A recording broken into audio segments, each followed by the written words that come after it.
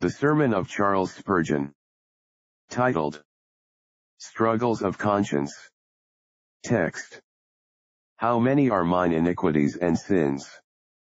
Make me to know my transgression and my sin. Job 13:23. There are many persons who long to have a deeper sense of their sinfulness, and then with a certain show of conscientious scruple, they make an excuse for the exercise of simple faith.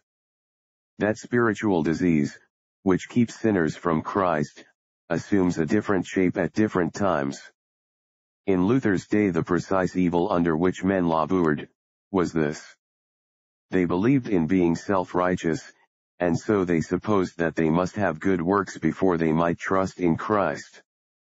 In our day the evil has taken another, and that a most extraordinary shape.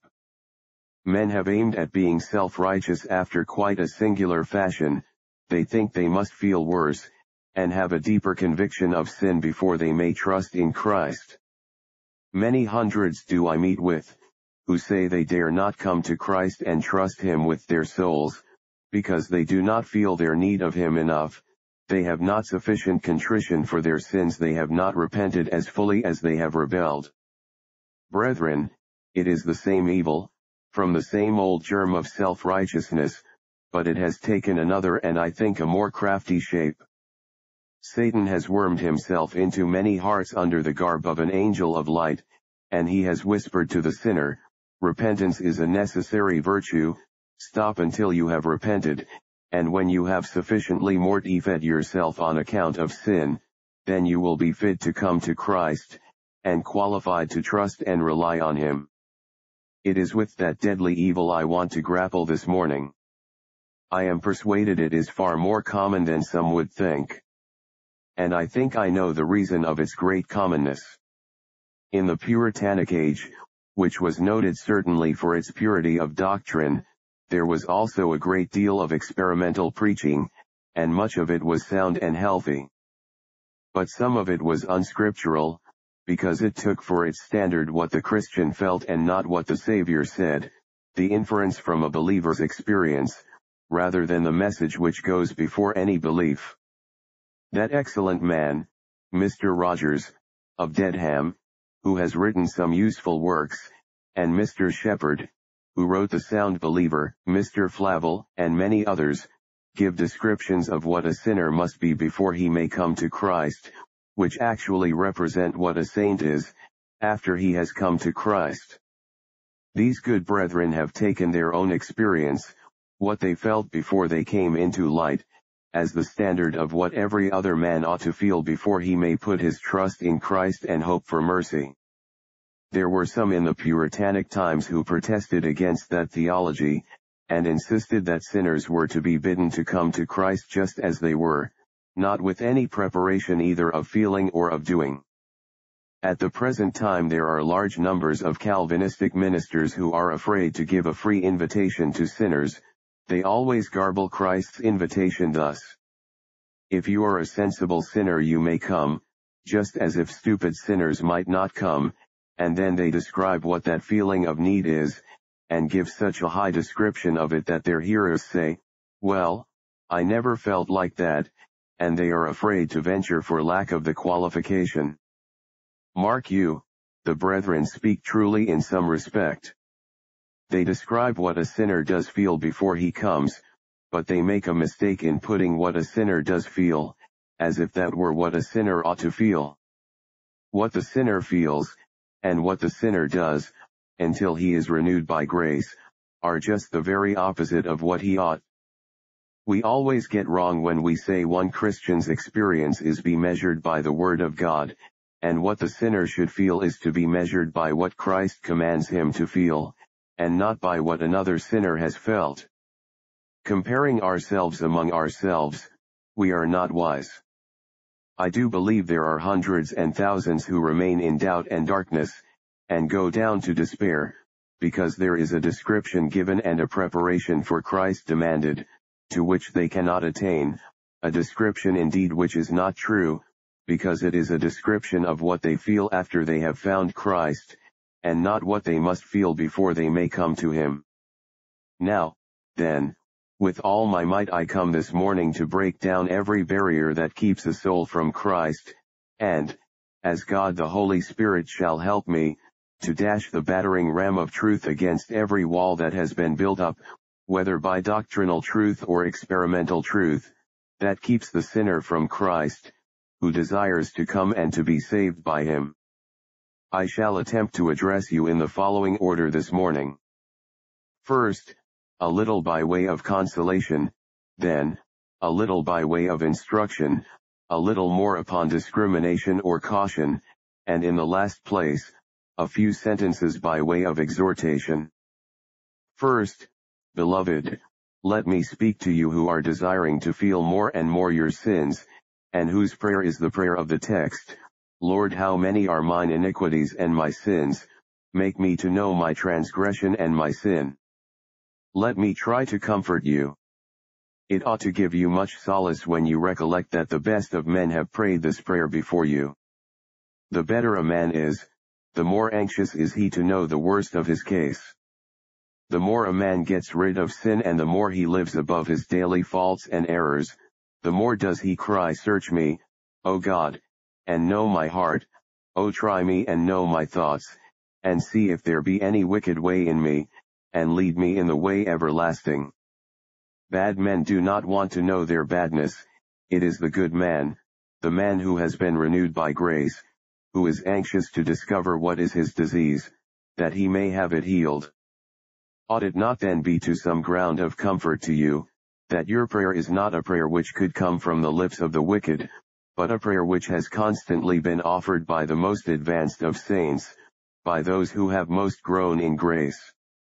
Perhaps that is a reason why it would not be offered by you, who just now can scarcely hope to be a saint at all, yet it should be a matter of sweet rejoicing that your prayer cannot be an evil one, because the amens of God's people, even those who are the fathers in our Israel, go up to God with it.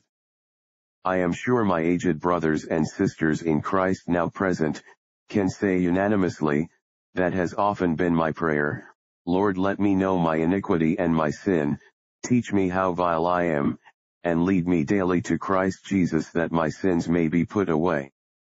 Let this reflection also comfort you. You never prayed like this years ago when you were a careless sinner. It was the last thing you would ever think of asking for. You did not want to know your guilt. No. You found pleasure in wickedness. Sin was a sweet morsel to you. You only wanted to be let alone that you might roll it under your tongue. If any told you of your evil, you would rather they let it alone. Ah, said you, what business is that of yours? No doubt I make some mistakes and am a little amiss, but I don't want to be told so.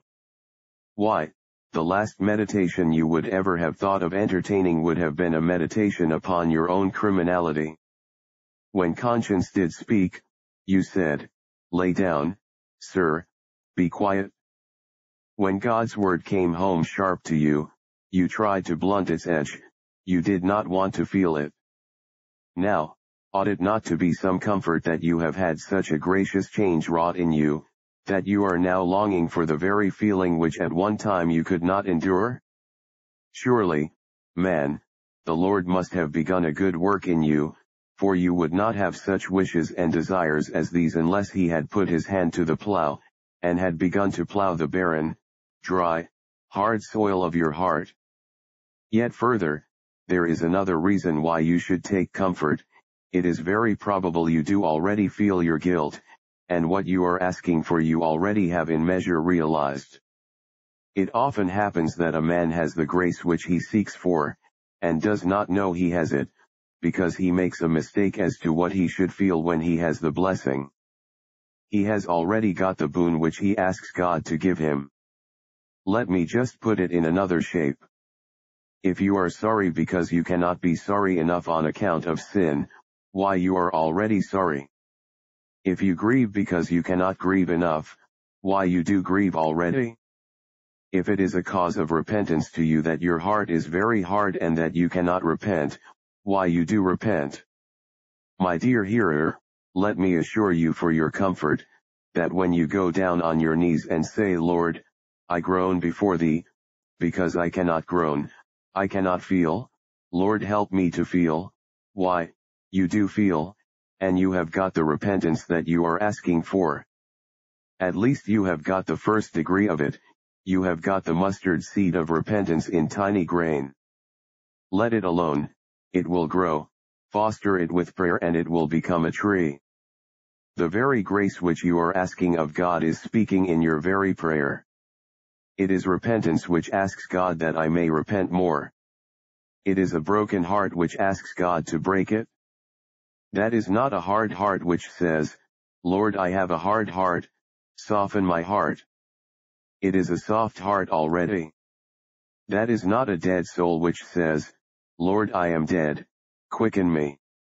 Why, you are quickened. That man is not dumb who says, Lord, I am dumb, make me speak. Why, he speaks already, and that man who says, Lord, I cannot feel, why, he feels already. He is a sensible sinner already. So that you are just the man that Christ calls to him. This experience of yours, which you think is just the opposite of what it ought to be, is just what it should be. Oh, be comforted in this respect. But sit not down in it, be comforted enough to make you run to Jesus now, just as you are. I take thee, sinner, to be just the man the minister is always seeking after. When we say that Christ came that there might be drink given to the thirsty, you are just the man we mean, you are thirsty. No, you say, I don't feel that I am thirsty, I only wish I did. Why, that wish to feel thirsty is your thirst. You are exactly the man, you are far nearer the character than if you said I do thirst, I have the qualification, then, I should be afraid you had not got it. But, because you think you have it not, it is all the clearer proof that you have this qualification, if indeed there be any qualification.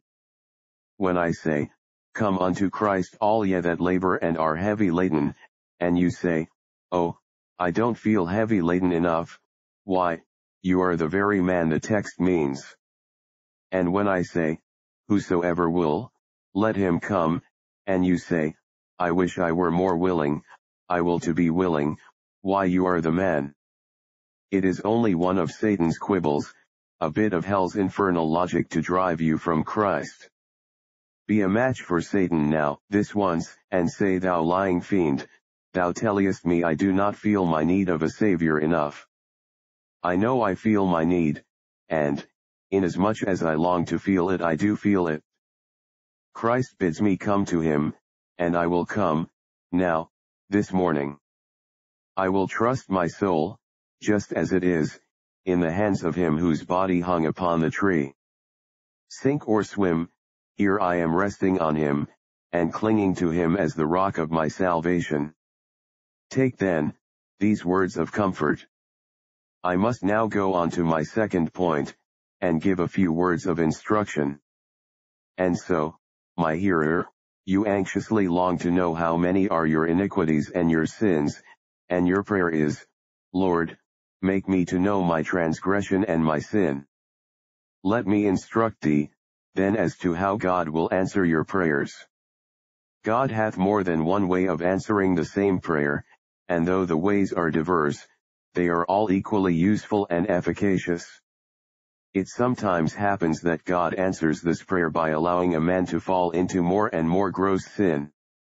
At our last church meeting, a brother, in giving his experience of how he was brought to God, said he could not feel his guilt, his heart was very hard, till it happened one day he was tempted to the utterance of an untruth, and no sooner had he uttered it than he felt what a despicable creature he was to tell a lie to another. So that one sin led him to see the deceitfulness and vileness of his own heart, and from that day he never had to complain that he did not feel his guilt enough, but, on the contrary, he felt too guilty to come to Christ. I believe many a man, who has been educated morally, who has been trained up in such a way that he has never fallen into gross sin, finds it very difficult to say, Lord, I feel myself to be a sinner. He knows he is a sinner, and he knows it as a matter of fact, but he cannot altogether feel it. And I have known men who have often envied the harlot and the drunkard, because, say they, had I been like them, I should feel more bitterly my sin, and should feel I was one of those whom Jesus came to save. It may be, though I could hope it may not be so, that God may suffer thee to fall into sin. God grant it may never be so, but if thou ever shouldst, thou wilt then have cause to say, Lord, I am vile, now mine eyes sees myself, I abhor myself in dust and ashes, because of this my great sin. Or possibly, you may not actually fall into sin, but be taken to the very verge of it. Did you ever know what it was on a sudden to be overtaken by some fiery temptation, to feel as if the strong hand of Satan had gripped you about the loins, and was pulling on, you knew not whither, nor why, nor how, but against your will, to the very verge of the precipice of some tremendous sin, and you went on, till, on a sudden, just as you were about to take a dive into sin, your eyes were opened, and you said, Great God, how came I here, I, who hate this iniquity? I, who abhor it? And yet my feet had almost gone, my steps had well nigh slipped. Then in the recoil you say, Great God, hold thou me up, for if thou dost not hold me up, I fall indeed.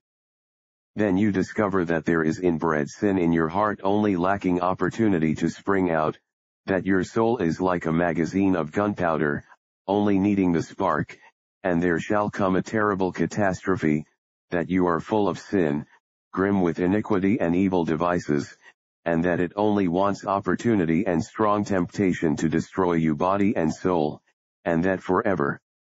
It happens sometimes that this is the way God answers this prayer. A second method by which the Lord answers this prayer is by opening the eyes of the soul, not so much by providence, as by the mysterious agency of the Holy Spirit. Let me tell thee, my hearer, if thou shouldst ever have thine eyes open to see thy guilt, thou wilt find it to be the most awful sight that thou hast ever beheld. I have had as much experience of this as any man among you. For 5 years as a child there was nothing before my eyes but my guilt. Thought I do not hesitate to say that those who observed my life would not have seen any extraordinary sin, yet as I looked upon myself, there was not a day in which I did not commit such gross, such outrageous sins against God, that often and often have I wished I had never been born. I know John Bunyan's experience when he said he wished he had been a frog, or a toad, rather than a man, so guilty did he feel himself to be. You know how it is with yourselves. It is as when a housewife cleans her chamber, she looks, and there is no dust, the air is clear, and all her furniture is shining brightly. But there is a chink in the window shutter, a ray of light creeps in, and you see the dust dancing up and down, thousands of grains, in the sunbeam. It is all over the room the same, but she cannot see it only where the sunbeam comes. It is just so with us, God sends a ray of divine light into the heart, and then we see how vile and full of iniquity it is. I trust, my hearer, that your prayer may not be answered as it was in my case, by terrible conviction, awful dreams, nights of misery, and days of pain. Take care. You are praying a tremendous prayer when you are asking God to show you your wickedness. Better for you to modify your prayer, and put it thus, Lord, let me know enough of my iniquity to bring me to Christ, not so much as to keep me from him, not so much as to drive me to despair, but only enough to be divorced from all trust in myself, and to be led to trust in Christ alone.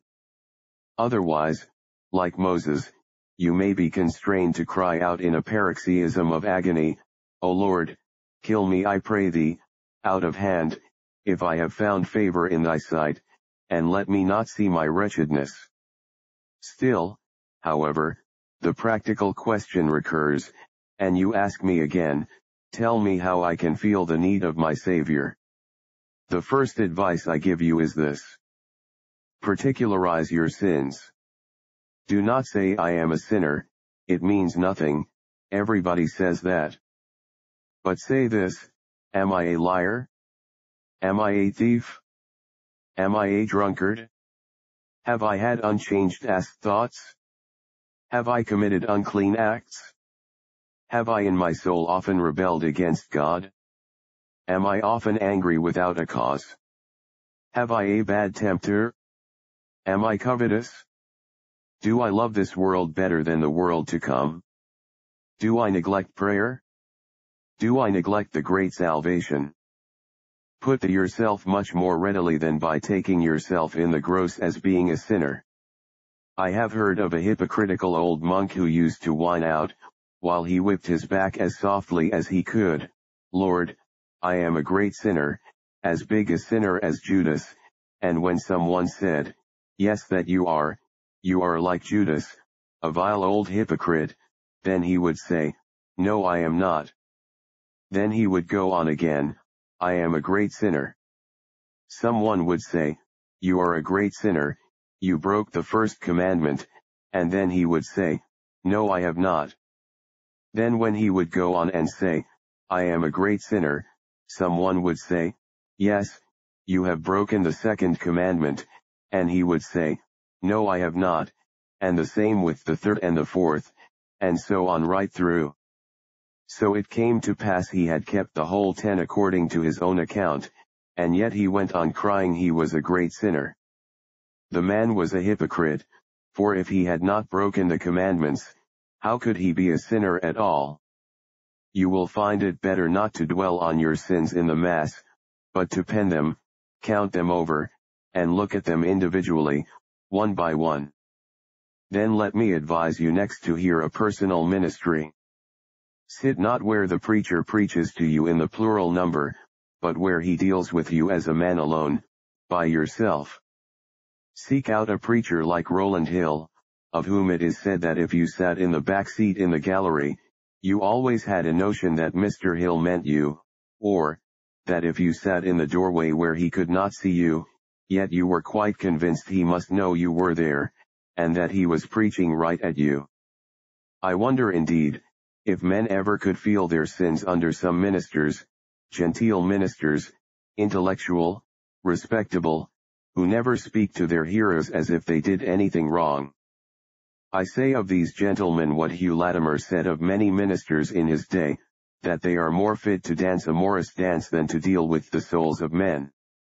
I believe there are some this day more fit to deliver smart lectures and bring out pleasing things to soothe carnal minds, than to preach the word of God to sinners.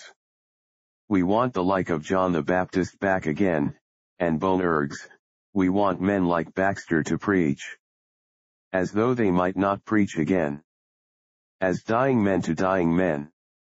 We want men like John Barrett, who have pulled the velvet out of their mouths years ago and cannot speak fine words, men that hit hard, that draw the bow and pull the arrow to its very head, and send it right home, taking deadly aim at the heart and the conscience of men, plowing deep, hitting at the private lusts and at the open sins, not generalizing but particularizing, not preaching to men in the mass but to men in the detail, not to the mob and the crowd, but to each man separately and individually. Grow not offended with the minister if he come home too close to you, remember that is his duty. And if the whip goes right round you, and stings you, thank God for it, be glad of it. Let me, if I sit under a ministry, sit under a man who uses the knife with me sometimes, a man who will not spare me, a man who will not flatter me. If there should be flattery anywhere, let it not be at any rate in the pulpit. He who deals with men's souls should deal with them very plainly. The pulpit is not the place for fine words, when we have to deal with the solemnities of eternity. Take that advice, then, and listen to a personal, home-smiting ministry. Next to that, if thou wouldst know thy sins, study much the law of God. Let the 20th chapter of Exodus be often before your eyes, and take with it as a commentary, Christ's sermon, and Christ's speech when he said, He that looked on a woman to lust after her, hath committed adultery already with her in his heart. Understand that God's commandments mean not only what they say in words, but that they touch the thought, the heart, the imagination. Think of that sentence of David, Thy commandments are exceeding broad. And thus, I think, thou wilt soon come to detect the heinousness of thy sin, and the blackness of thy guilt. And if thou wouldst know still more, spend a little time in contemplating the fatal end of thy sin, shouldst thou die impenitent. Dare to look downward to that fire which must be thy eternal doom, unless Jesus Christ save thee. Be wise, sinner, and look at the harvest which thou shalt surely reap if thou sowest tares. Sometimes let these words ring in thy ears, these shall go away into everlasting punishment. Open thy ears and listen to the end of this text, where there is weeping, and wailing, and gnashing of teeth. Let such a passage as this be chewed over in your soul. The wicked shall be cast into hell with all the nations that forget God. These solemn thoughts may help you. Such books as Allen's Alarm, Baxter's Call to the Uncovert, Doddridge's Rise and Progress, may have a good effect on your mind, in helping you to see the greatness of your guilt, by making you meditate upon the greatness of its punishment. But if thou wouldst have a better, and more effectual way still, I give thee one other piece of advice. Spend much of your time in thinking upon the agonies of Christ, for the guilt of thy sin is never so clearly seen anywhere as in the fact that it slew the Savior. Think what an evil thing that must be which cost Christ his life, in order to save thee. Consider, I say, poor soul, how black must be that vileness which could only be washed out with his precious blood. How grievous those offenses which could not be expiated unless his body were nailed to the tree, his side pierced, and unless he died in fever and in thirst, crying, my God, why hast thou forsaken me? Go thou to the garden at the foot of the Mount of Olives, and see the Savior in his bloody sweat. Go thou to Pilate's hall, and see him in his shameful accusations. Go thou to the hall of Herod's Praetorian Guard, and see there how the mighty men set Christ at naught. And go then, last of all, to Calvary, and see that spectacle of woe, and if these do not show thee the blackness of thy sin, then nothing can. If the death of Christ do not teach thee thy need of a Savior, then what remedy remains for a heart so hard, for a soul so blind as thine? Thus have I given you words of instruction. Forget them not, put them into practice. Be ye not hearers only, but doers of the word. And now, very briefly indeed, a few sentences by way of discrimination. Thou art longing, my hearer, to know thy great guilt and to feel thy need of Jesus. Take care that thou dost discriminate between the work of the Spirit and the work of the devil. It is the work of the Spirit to make thee feel thyself a sinner, but it never was his work to make thee feel that Christ could forget thee. It is the work of the Spirit to make thee repent of sin, but it is not the work of the Spirit to make thee despair of pardon. That is the devil's work. You know Satan always works by trying to counterfeit the work of the Spirit. He did so in the land of Egypt. Moses stretched out his rod and turned all the waters into blood. Out came Jannes and Jambres, and by their cunning and sleight of hand, they have a large piece of water brought, and they turn that into blood. Then Moses fills the land with frogs. The ungracious sorcerers have a space cleared and they fill that with frogs. Thus they opposed the work of God by pretender to do the same work. So will the devil do with thee. Ah, says God the Holy Spirit, sinner, thou canst not save thyself. Ah, says the devil, and he cannot save thee either. Ah, says God the Holy Spirit, thou hast a hard heart, only Christ can soften it. Ah, says the devil, but he won't soften it unless thou dost soften it first.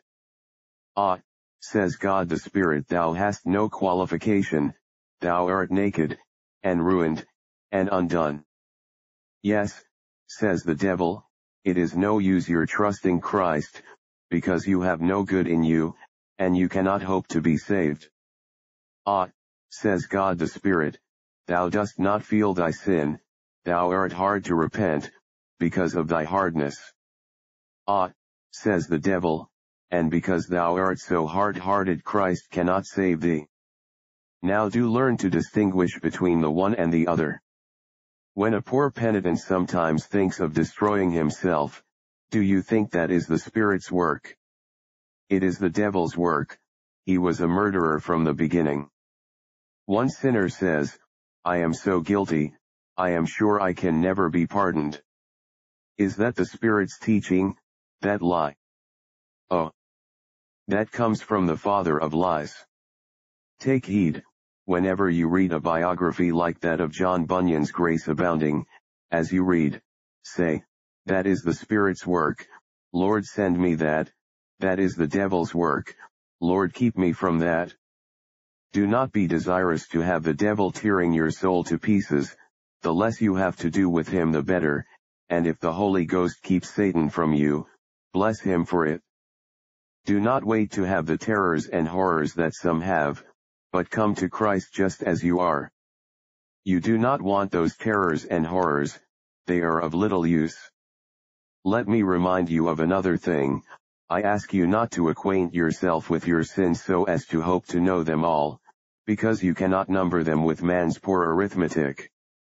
Young, in his Night Thoughts, says, God hides from all eyes but his own that desperate sight, a human heart.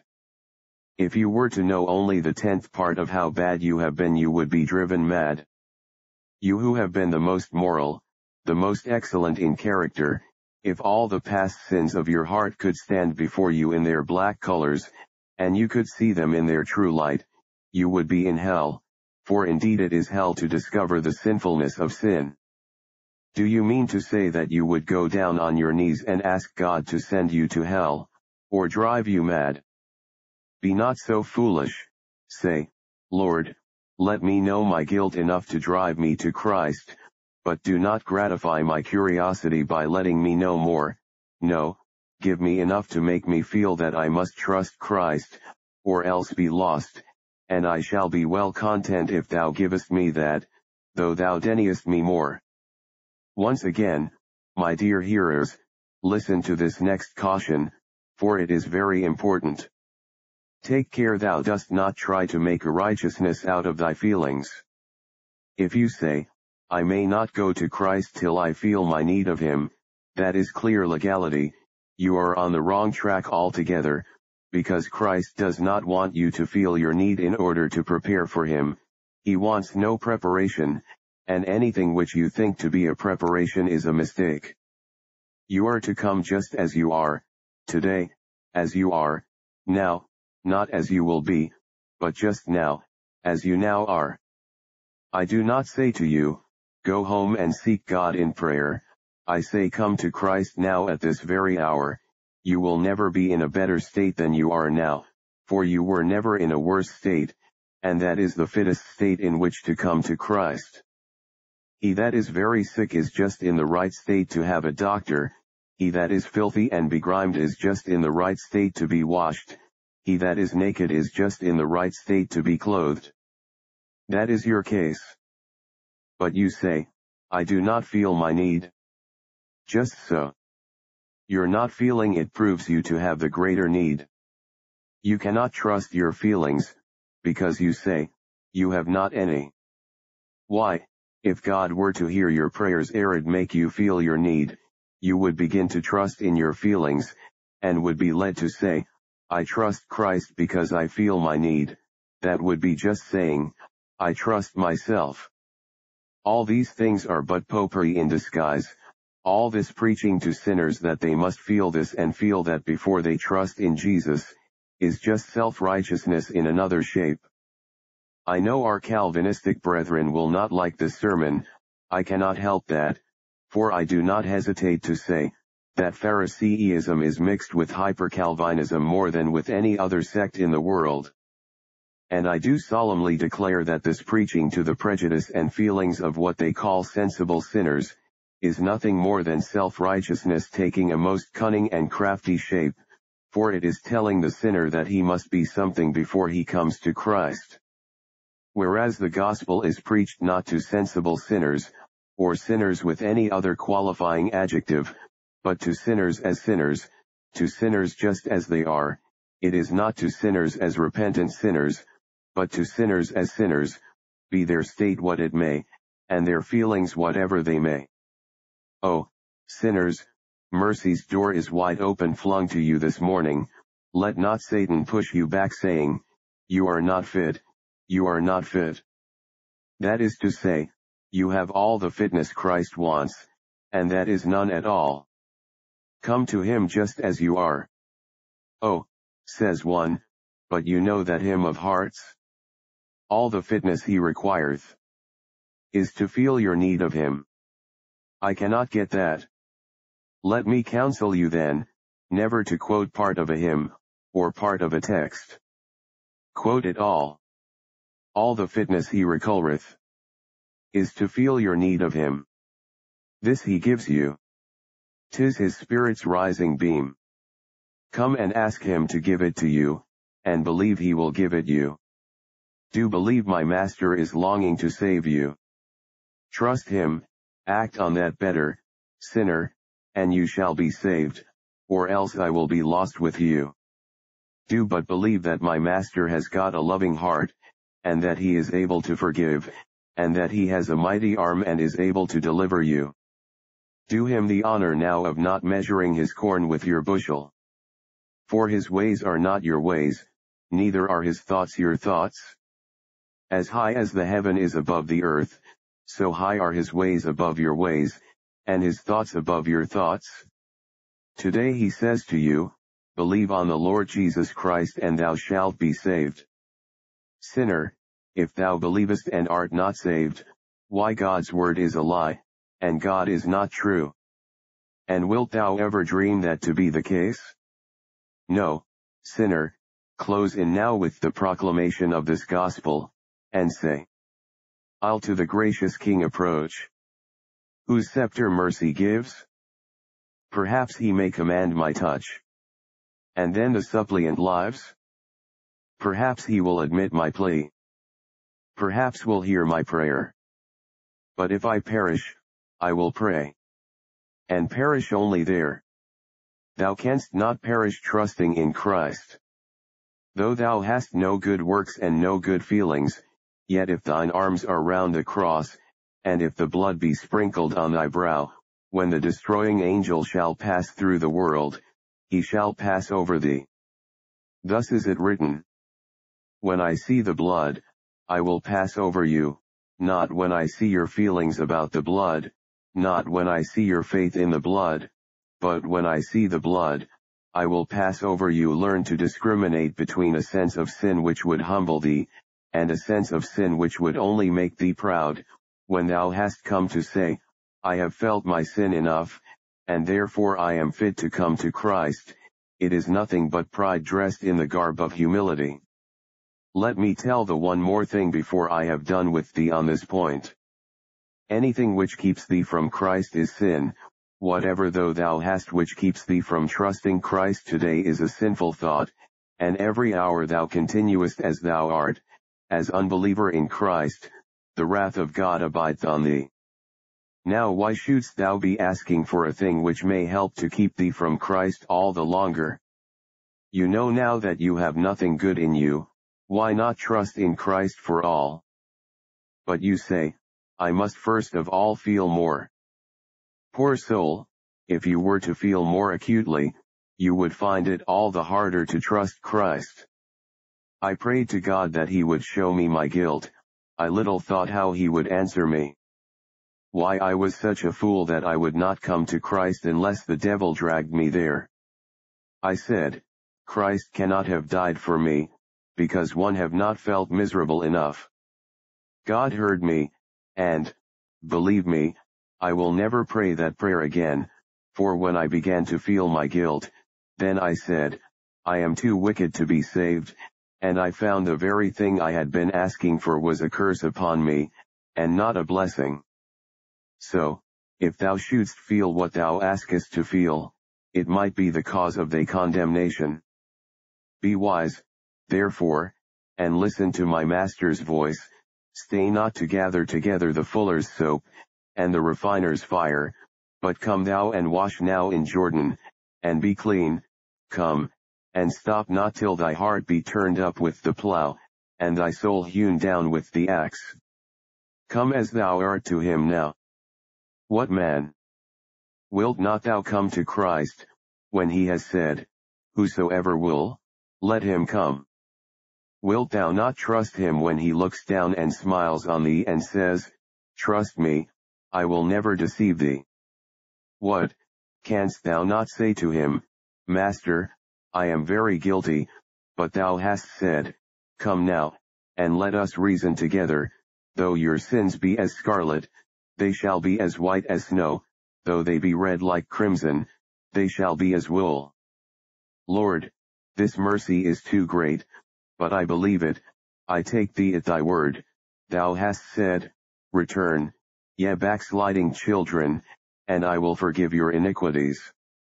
Lord, I come to thee, know not how it is that thou canst forgive such an one as I am, but I believe thou canst not lie, and on that promise do I rest my soul.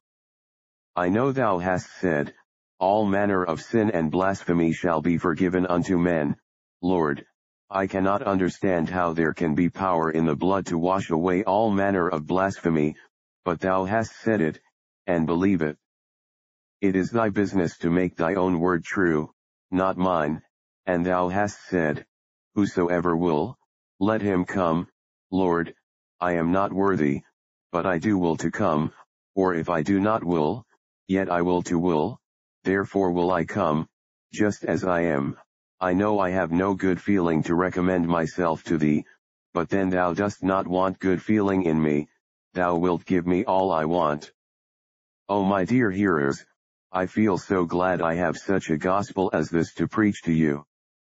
If you have not received it, I pray God the Holy Ghost to send it home to you. It is so simple that men cannot believe it is true. If I were to bid you take off your shoes and run from here to York and you would be saved, why you would do it at once, and the road to York would be thronged, but when it is nothing but the soul-quickening words, believe and live, it is too easy for your proud hearts to do. If I told you to go and earn £1,000 and endow a church with it, and you would be saved, you would think the price very cheap, but when I say, trust Christ and be saved, you cannot do that, it is too simple. Ah, madness of the human heart. Strange, besotted sin, when God makes the path plain, men will not run in it for that very reason, and when he sets the door wide open, that is the very reason they will not come in. They say if the door was half ajar and they had to push it open, they would come in. God has made the gospel too plain and too simple to suit proud hearts. May God soften proud hearts, and make you receive the Savior. Now I come to my last point, which I have already trenched upon, and that is by way of exhortation. Poor sinner, 7 years ago you were saying just what you are saying now, and when 7 more years shall have some, you will be saying just the same. 7 years ago you said, I would trust Christ, but I do not feel as I ought. Do you feel any better now? And when another 7 years are come you will feel just as you do now. You will say, I would come, but I do not feel fit, I do not feel my need enough.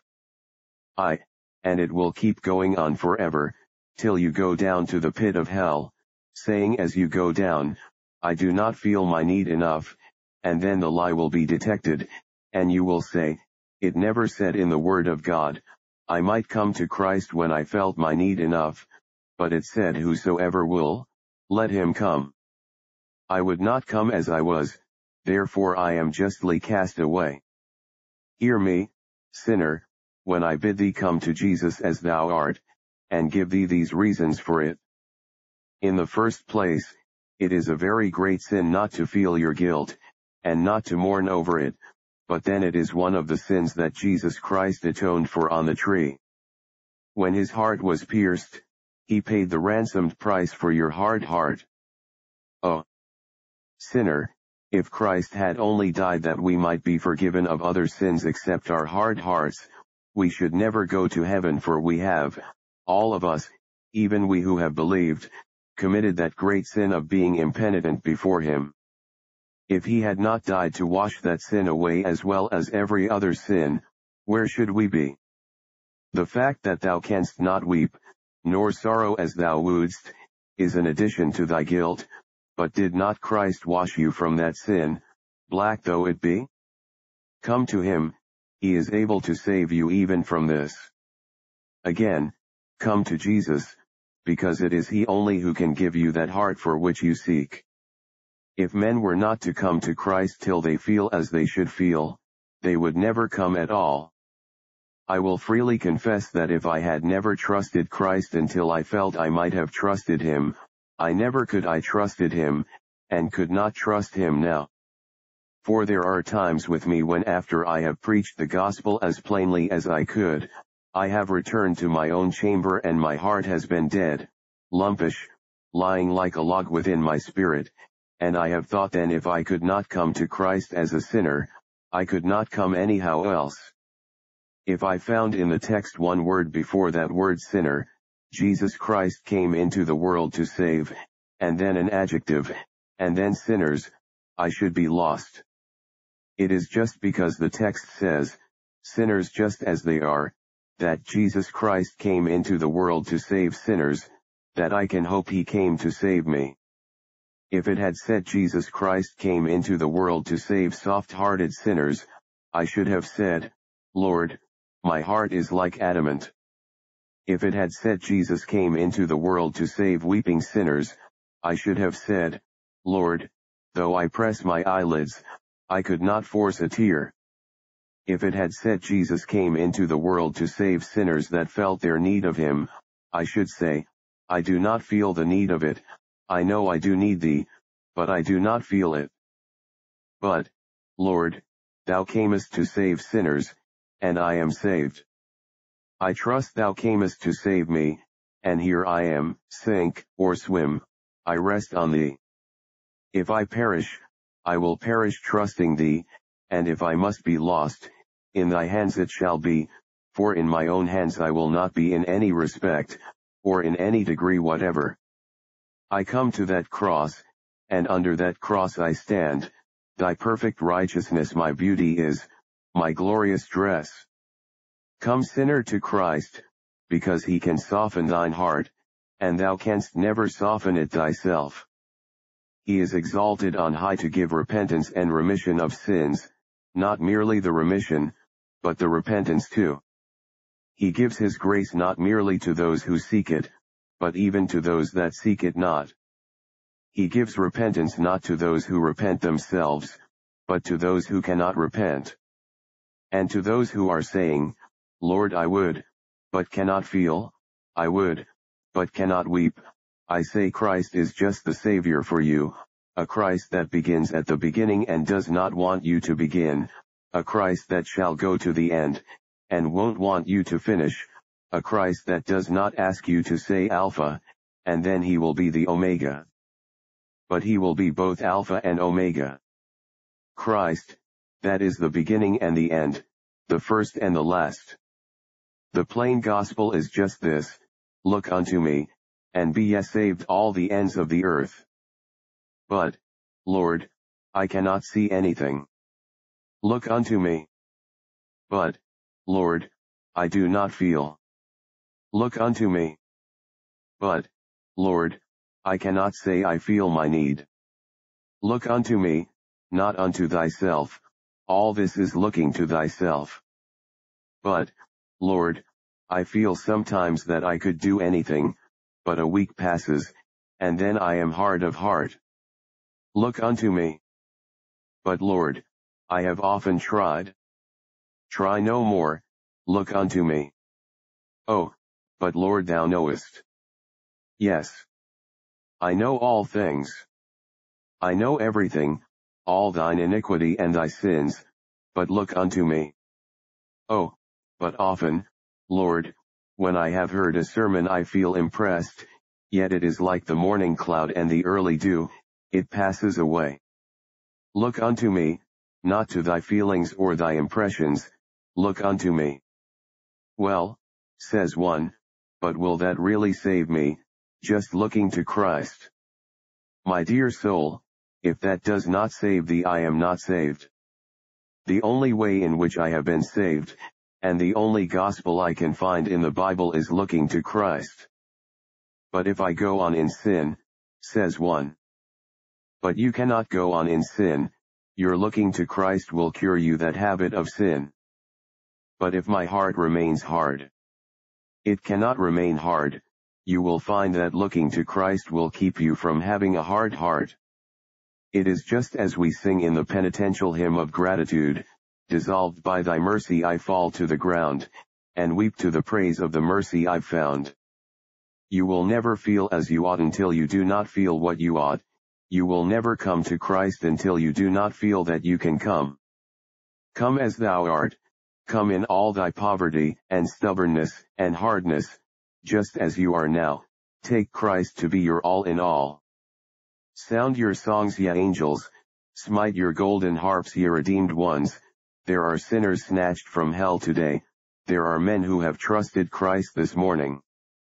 Though they scarcely know it, their sins are all forgiven, their feet are on the rock, the new song shall soon be in their mouth, and their goings shall be stablished. Farewell, ye brethren, turn to God this morning, God shall keep you, and you shall see his face in glory everlasting. Amen.